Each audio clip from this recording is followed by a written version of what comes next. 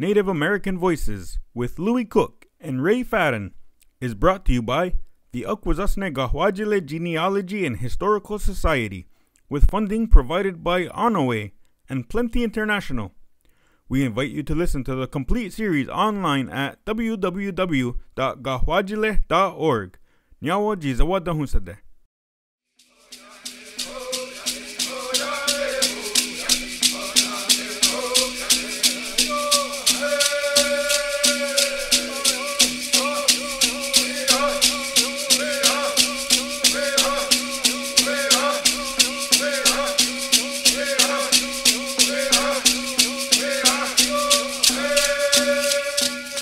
Seego, Skanagoako. Greetings, we hope that things are well with you. I'm Louie Cook. Welcome to this program about the native peoples of the Americas. Mohawk elder Dianatolo, Ray Fadden, is the founder and director of the Six Nations Museum in Onaway, New York.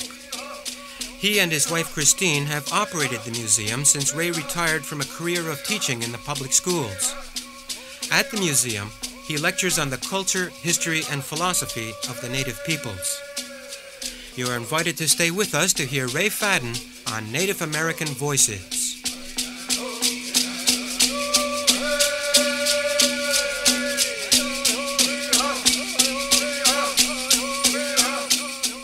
There's 30 or 40 American Indian gifts to the world with European or other foreign names attached to them. Very misleading.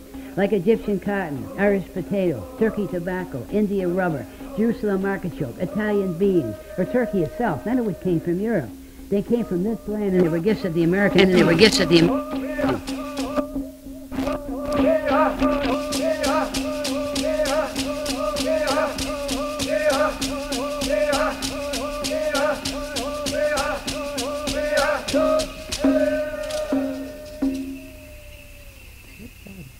Ray Fadden taught Indian students in the public school system for 35 years, emphasizing to his Iroquois students an understanding of their history and pride in their culture. When he retired, Ray and his wife Christine founded the Six Nations Museum next to their home in the Adirondack Mountains. The three-room museum was hand-built by Ray Fadden. He also made many of the charts and displays with the help of his son Cojones, John Fadden, now a prominent Mohawk artist and illustrator.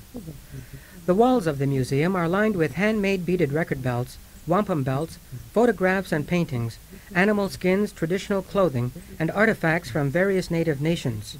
Ray has collected these materials over the last 50 years. Just outside, museum visitors can see model villages, displays of plains teepees, eastern wigwams, wickiups, and of course the bark longhouse, homes of the Iroquois. A favorite subject at the museum is the substantial contributions native peoples have made to modern society. Ray Fadden says these have ranged across every area of human activity, including agriculture, philosophy, and science. Such words as primitive, pagan, backward, and uncivilized have little meaning when applied to native peoples in light of their own cultural development. Before the first Europeans landed in the Americas, native peoples in Mesoamerica had developed their own technologies in science, mathematics, astronomy, medicine, fishing, metalwork, construction, trade, agriculture, and food plants. The most well-known food is corn. About Indians. This. She said the American Indians gave corn to the world, and that was it. Give corn. Kinds of corn they developed all together. Not for six or seven like that school book says. Altogether they developed over 300 kinds of corn. Think of it. All the beans in the world came from the American Indian except for two. Horse and soybean. They came from China. All the rest came from Indians. The Iroquois alone had 12 or 15 different varieties.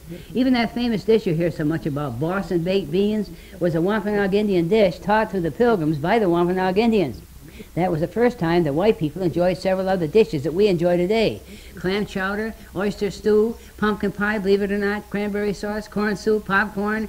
All of our corn, our beans, pumpkins, squash, celery, buckwheat, maple sugar, maple syrup, vanilla, chocolate, peppers, tapioca, Irish potato. That's right, it didn't come from Ireland like everyone thinks, including the Irish people. It saved the Irish people, yes, it saved the people of the world, but it was a gift of the American Indian. That nation of Indians that developed the Irish potato and gave it to the world, you know how many kinds they had? They had over 79 varieties of Irish potatoes. Sweet potatoes, peanuts, popcorn, chewing gum, peppers, pineapples, tomatoes, and many, many more food plants came from the American Indian. According to the Museum of Arts and Science in Rochester, and that's one of the best museums in this country, one nation of Indians, the Inca Indians of Peru, are to the world, developed and gave to the world more agriculture today than all the European peoples put together. Think of it. French, Scotch, Irish, German, Polish, and all the rest didn't give as much as that one Indian nation did. Over 80 food plants are known to have been given to those people. Now, if that isn't a wonderful contribution to today's civilization, I would like to know what is. Not only did the American Indian give many things to eat, they gave other things. You would have had a hard time getting here today if it hadn't been for one gift of the Indian, and that's rubber. First time white men ever saw rubber, they saw Indians playing a game very similar to basketball. And when that ball came bouncing toward them, do you know what they did? They left a record of what they did. They turned and started to run away from it. They thought it was alive. That's the first time white men ever saw rubber. And those Indians weren't just playing a game. They had practical uses for rubber. They were wearing waterproof clothing. They had rubber boots on. What would we have done without quinine and Indian medicine? We might not have built the Panama Canal or won World War I. Quinine is one of many medicines we use today, gifts of the American Indian. There's quinine, cocaine, curare, save the baby, and according to Ripley, believe it or not, the first iodine and aspirin were American Indians. In the 400 years that white men have dominated these two continents, they haven't discovered one, not even one medicine plant that wasn't known by Indians. Even that shirt you have on is probably made out of cotton. If it is, it's American Indian cotton. No cotton in the entire world had longer or finer fiber than the kind the American Indian developed and gave the world. White men, when they first saw cloth made from it, thought it was silk. Today, it's not only grown here in America, it's grown all over the world, along with the longest stable cotton developed anywhere, called South Sea Island cotton, also a gift of the American Indian. It's true the Egyptians had a cotton, a short, fibered, crude cotton. I doubt very much if it's grown commercially anywhere today. History shows that Marxist theory has been influenced by the great law of the Iroquois. The curious root of that influence lay through two anthropological works of Lewis Henry Morgan, a Rochester, New York lawyer who is called the father of American anthropology. Morgan's association with the Iroquois in general and with Senator Ely S. Parker in particular led to the publication of the League of the Haudenosaunee, or Iroquois, in 1851, and the Ancient Society in 1877. At that time, Karl Marx was completing Das Kapital and taking copious notes on Morgan's studies.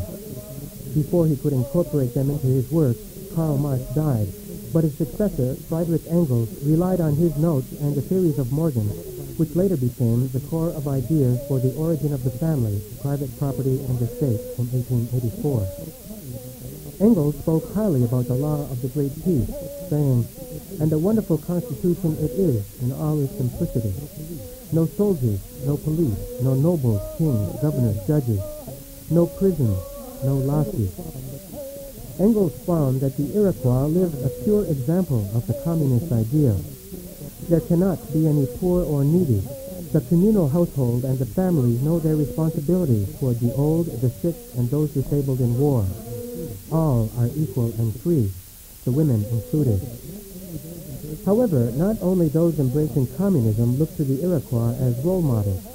A century earlier, those who drafted the American Constitution saw much in native society to incorporate into their own.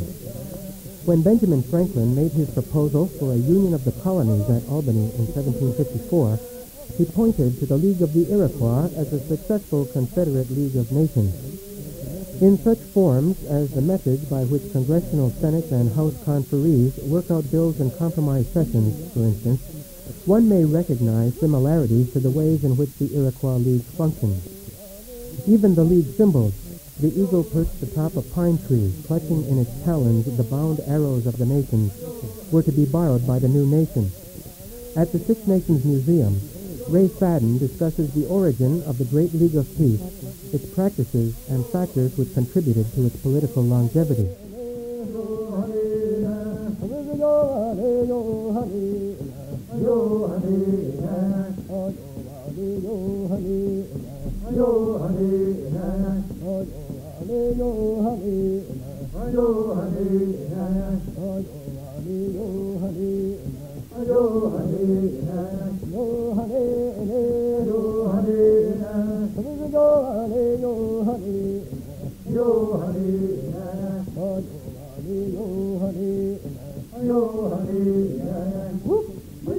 government of the United States of America is patterned not after any government that came from Europe. The white man didn't have a democracy in Europe when he came over here. He believed in a divine right of kings and queens all over Europe. That's not a democracy, that's a dictatorship. The Iroquois had a pure democracy. It wasn't run by corporations, it was run by people. A chief was not like a king and queen, or a duke or a baron, whose oldest son became king, baron, duke when his father died. A chief represented his clans, in other words, his people. He was put in office by his people. And he stayed there as long as he did what his people wanted. If he didn't, he was warned 3 times by the women through the war chief. After the 3rd warning, if he continued, he was removed from office and replaced by a chief who would do as his people wished. That's a democracy. That was unknown by white men in Europe. There was only one other people who had a pure democracy. It wasn't a white race in Europe. It was a black race in Africa called Ashanti that had a pure democratic system of government. They had separate state governments whereby they control their own internal state affairs, like any state in the United States. They have a central federal government at the capital, Onondaga, where they have 2 houses.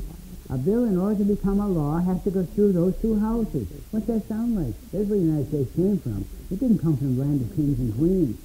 They tried so hard in their school books to give the children the impression that everything good and great we have in America today, including democracy, had to come with their ancestors from Europe. And they'll take a magnifying glass and they will desperately, frantically, and vainly look all over the European history to try to find just one democracy to make good that claim.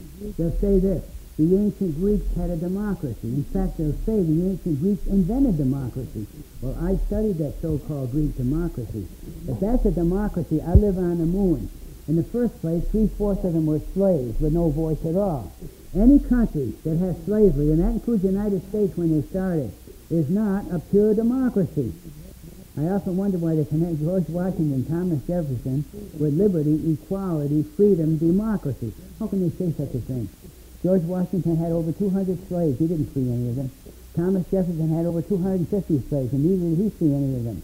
Among the Iroquois, slavery was outlawed in all of their territory, and at one time their territory was as great as the Roman Empire at its greatest height. Furthermore, in ancient Greece, your mother, your wife, your sister, your daughter wouldn't have a voice, nor would they have a voice anywhere in Europe. Women were considered chattel, property. So how in the world can you call a government a democracy when 1/2 the people were eliminated because they were women? In my own lifetime, and I'm not 100 years old yet, I can remember myself when not one white nation in the entire world gave their women a voice. I can remember that. England was the first just before World War I. The United States right after World War I. Spain gave their women a voice 20 or 30 years ago. Switzerland, I heard, gave their women a voice 4 years ago. But there was a Swiss tourist here, and he said that some of the states still don't give their women a voice. The Iroquois, and not only the Iroquois, but most of these Indian people under them, not only gave their women a voice, they gave them far more rights than white women possess today in this country, America, contrary to that big lie I was taught when I was so high going to school, how Indians treat their women. White women in this country would envy the rights of Iroquois women. Many like to say that so-called great Magna Carta of England has something to do with freedom and democracy. Well, I don't like to hurt anybody's feelings, but truth is truth. The more research I did, the more I began to question anything in their history books. I studied the Magna Carta of England. I had to be a science teacher. I got to see it to believe it. I was surprised that I wasn't surprised. The people aren't even mentioned. Gave the nobles, the barons, a little voice, not much of a voice. The great master people all over Europe in those days, including England, were serfs, little better than slaves. And those nobles and barons, they were little kings themselves. I have a suspicion, it's my own guess, my own theory, I could be wrong, but I don't think I am, that what political reform England got, he probably was directly influenced by the French Revolution, for good reason. Those nobles in England would have lost their heads as those nobles in France did if they didn't start thinking about their people for a change. They must have realized that freedom is very contagious once it gets started, especially among an oppressed people, such as Europeans were for centuries under their dictators, their kings, their Caesars, their popes, their czars, their emperors. And where do you suppose the French got their idea of freedom and democracy? From right over here, the American Revolution. From men like General Lafayette and the French soldiers they brought over here during the Revolutionary War to help the Americans. And where do you suppose the Americans got their idea of freedom and democracy? From the American Indians, especially the Iroquois. A very famous lawyer by the name of Felix Cohen has written books on law. In fact, he was considered one of the greatest authorities on the subject in the entire world. I always felt very fortunate to have known him. He had a camp right over here in Lake Clear, 10 miles away. He stood right there on the floor, showed me a photostat copy of a report given by 3 British spies who were sent over here to America just before the Revolutionary War to find out why the colonies were so rebellious against their mother country. And it was their report to their superiors back home, and believe me, it was interesting reading. It was worded something like this: the American Indians are a very peculiar people, with strange customs and ways very different from ours in Europe, why the people actually elect their own leaders, and if the leaders do not abide by the will of the people, they're removed from office. And this is a serious and a dangerous thing. This is contagious. Our American colonies are now demanding a voice in the government. Something has got to be done about this immediately. I read that report, and why they don't put that in their school books is beyond me. I'll tell you people something. They would find the truth about the old Indians far more interesting, educational, and instructive than the garbage, and I mean dirty garbage with a capital letter and underline, that have been brainwashing the minds of people, especially children, about Indians for over 200 years. Native peoples had many games and sports to strengthen both body and spirit. Almost all Iroquois sports were organized team games where the emphasis was on team victory rather than individual glory.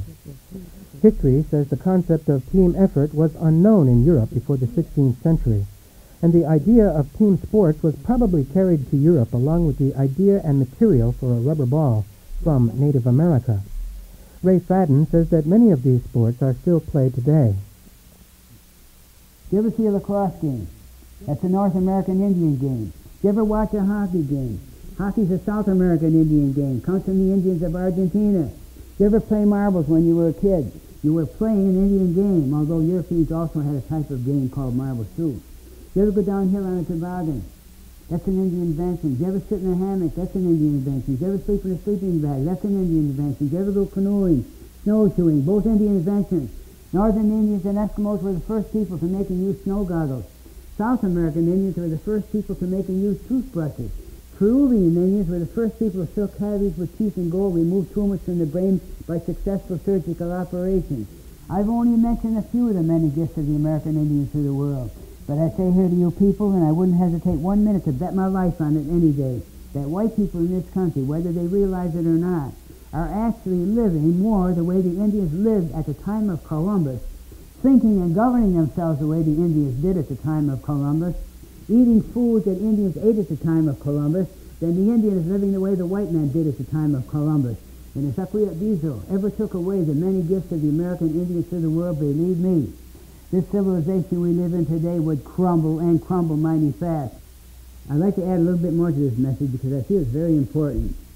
There's a certain missionary priest that was in South Dakota on the Pine Ridge Reservation. His name was Father Edwards. And unlike many missionaries, I personally have seen on reservations, and I know what I'm talking about. I've lived on several reservations in my lifetime, and I've seen what missionaries can do to a people if they're not careful. When you teach people, especially children, to be ashamed of their own grandmothers and grandfathers, to be ashamed of their own history and culture, you are doing them the greatest harm you could do any people, and in the worst way. Because when a child is ashamed of his own people, he has no culture anymore. He is lost forever. And a man, by the way, is a scholar, a student. He's gone back into the records. 1 out of every 10 Europeans in those days, due to insufficient diet, lack of proper nutrients, were deformed in some way. Hunchback, blind, deaf, or plain crazy. He says, thanks to what Indian America has given the world in the line of food plants, medicines, ideas of sanitation and health, people today are as healthy and strong as they are. He said many ideas about health that we take for granted came from Europe, didn't come from Europe at all. They were learned from Indian doctors from this land. Ideas like cleanliness, fresh air, exercise, confidence you're going to get well, not saying you're going to die tomorrow. We learned from Indian doctors, but get this. He said one of the first laws ever passed against Indians by white people was passed by Queen Isabella, forbidding Indians to bathe so much, that bathing was very bad for their health. He said it would be difficult for an 8th grade student in this country today to squeeze into a suit of armor of a man who was considered a big man at the time of King Arthur in Europe. They have never taught real Indian history and culture in either this country or Canada. They have never taught real white man's history and culture in either this country or Canada. There isn't a child that hasn't heard of the famous pyramids of Egypt, one of the 7 wonders of the world. The 3 large ones and a number of small ones. Our Mexican Indians built literally hundreds of them. How many children know that the biggest pyramid in the whole world is in China, not in Egypt? They brag about the Athenian Way of Rome. Have you ever seen it? It's a few hundred miles long. Our Inca Indians of Peru built two-lane highways still in use today after thousands of years. They tunneled through mountains. They built suspension bridges over gigantic gorges. One of their roads, if it was stretched out straight, would reach from New York City to Los Angeles. It would make the Appian Way of Rome look like a cow path. Do you know they have found evidence that the Mayan Indians of Yucatan knew the world was round before Christopher Columbus's grandfather was born? They knew that it revolved on its axis, that it was a part of the planetary system with the sun at the center, that the entire thing was a part of the stellar system. They could predict not only solar eclipses but lunar eclipses. That's a wonderful achievement. They invented zero 1,000 years before it was independently invented by the Arabs and the Hindus. They knew every bit of modern mathematics we know today, including calculus. Their calendar was more accurate than the Julian calendar, which all of Europe was using at the time of Columbus. There's even evidence that they knew about penicillin. Now, why don't they put those things in their school books? Why was I taught that the only good Indian was a dead Indian? That this civilization is strictly European? I say that white men in this country are more Indian than they are European. And it's about time they realize it. Good soil produces good fruit. All of our ancestors, says Ray Fadden, contributed to global cultures and modern civilizations. That historical record is simply an accumulation of the lives of all humanity. The white man isn't living as his ancestors did 200 years ago any more than the Indians or any other people are. The white man, in a way, has taken an awful lot of credit that doesn't really belong to him. The white man in Europe didn't invent reading, nor did he invent writing, nor did he invent arithmetic. Those three very important and very necessary things, reading, writing, arithmetic, weren't invented by Europeans. They were invented by a dark-skinned people who lived thousands of miles to the south of them on the border of Africa and Asia. Every race in the world has contributed to this civilization. It doesn't belong to one people.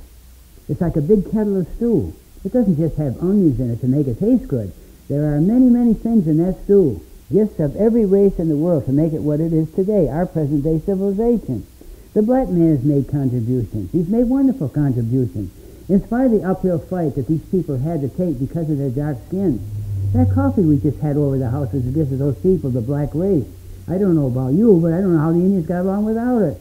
The yellow race has made great contributions to this civilization. Their culture is very ancient. The white man has made wonderful contributions, and so have the red men of America, the Indians. Nobody has a right to say this is my civilization. Everybody can say this is our civilization. Mohawk elder and educator Dianatolo Ray Fadden at the Six Nations Museum in Ontario, New York, talking about the contributions of Native peoples to global society.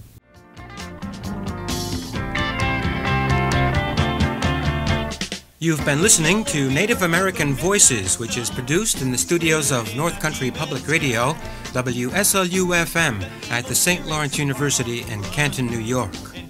Our series of talks and stories from the Six Nations Museum was produced with a grant from the New York Council for the Humanities. Recordings were done at the Six Nations Museum in Ontario, New York, by WSLU engineer Joshua Sacco. The song Color Nature Gone was written and performed by the American Indian rock group Exit and appears on their album Silent Warrior. The associate producer of this series is Peggy Berryhill. I'm Louie Cook, your host and producer, inviting you to join us again next time. Until then, I say, Skano, peace. Let their voices ring out.